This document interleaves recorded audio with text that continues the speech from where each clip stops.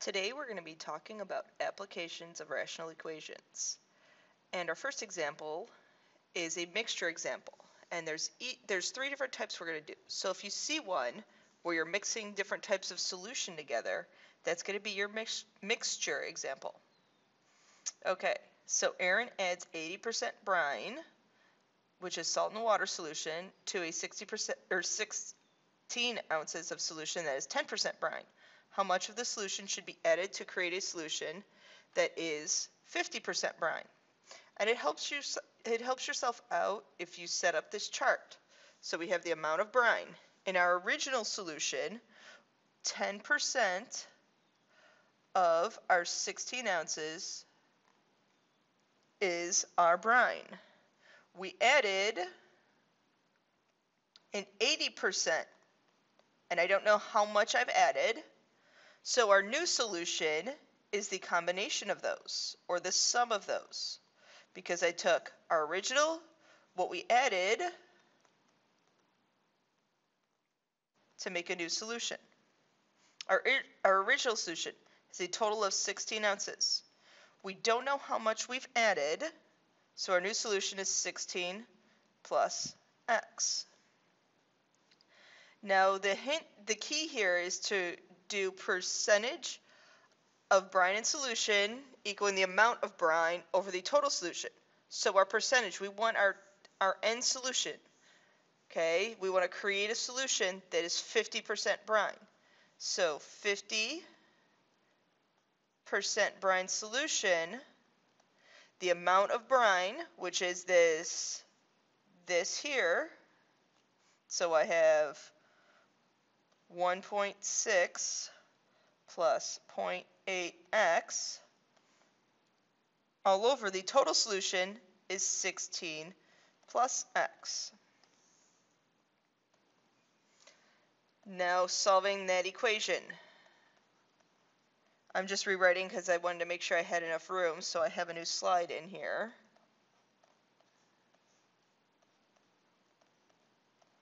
Okay, my advice, cross multiply.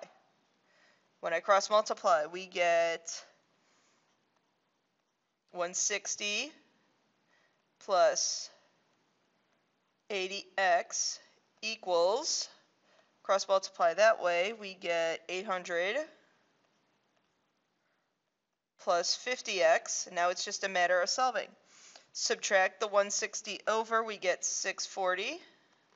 Subtract the 50 over, we get 30x. So x is going to equal 21 1/3 ounces. So our next application is a distance example. And we actually did examples like this way back in chapter 3, but this one's set up a little bit different. Lila swims for 5 hours in a stream that is a current of 1 mile per hour. She leaves her dock and swims upstream for 2 miles and then back to her dock. What is her swimming speed in the still water? So distance equals rate times time. Now we're looking for something involving time. So time is going to be distance over rate. Okay? So her time going with the current. So remember, when you're going with the current's helping you along. So her total distance is 2 miles. Her rate is r minus 1 because the stream is helping you along, so it's taking away from your rate. Time against the current is the rate of the rate she's swimming plus 1, and that equals our total time of 5 hours. So now we have this equation. 2 over r minus 1 plus 2 over r plus 1 is equal to 5. So rewriting that equation, we had 2 over r minus 1 plus 2 over r plus 1 is equal to 5. Now multiply this one. Since I have two terms on the left here, we have to multiply both sides and every single term by our common denominator, which is r minus 1, r plus 1.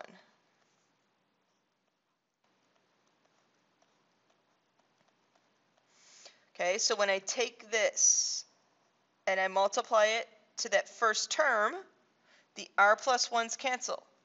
So I'm left with 2r plus 1. So the r minus 1's cancel because I have one in the denominator, one in the numerator. Now when I take this and I multiply it to that second term, the r plus 1's cancel. Now, because I have one in the numerator, one in the denominator. So we have 2r minus 1 is equal to 5 times multiplying those together, we get r squared minus 1. Now, multiplying all this stuff out, we have 2r plus 2 plus 2r minus 2 is equal to 5r squared minus 5. Get one side to be 0.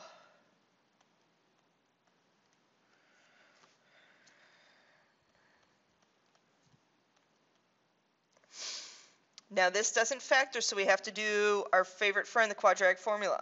Opposite of b, plus or minus the square root of b squared minus 4ac all over 2a. Okay, now when I simplify that, I'm not going to go through this simplifying, that's going to waste time in our video. We get 4 plus or minus root 116 over 10, which simplifies. I can pull out a 4 from inside there, so I have 4 plus or minus 2 root 29 over 10, which is going to simplify even more to 2 plus or minus root 29 over 5, because I canceled a 2, and a 2. So now, you have to think about which one of these makes sense. 2 minus root 29. Root 29 is approximately 5. So I would have 2 minus 5. That would get me a negative number. That wouldn't make sense. So in your calculator, find 2 plus root 29. I might put that whole thing in parentheses, divided by 5. When we're solving for our rate, we have, in our calculator, we get 1.48 miles per hour.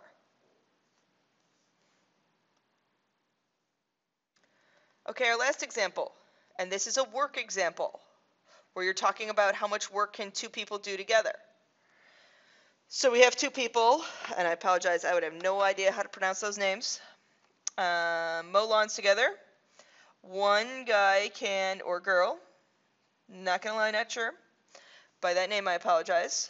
One person working alone can complete the particular job in 4.5 hours, and the other guy or person can complete it in 3.7 hours. How long does it take for them to work together? So if his rate is 4.5 hours per one job, how much of one job can he, what's his rate for completing the job? His rate for completing the job is 1 over 4.5. Okay, the other guy's rate is 1 over 3.7. Their combined rate is 1 over x.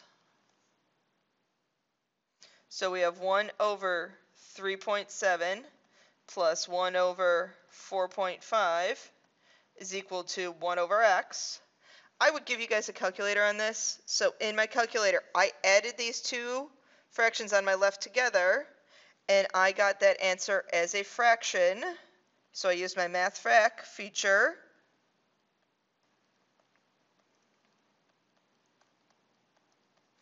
So now we can basically take a property of proportions and say x is going to equal 333 over 164, which is equal to 2.03 hours.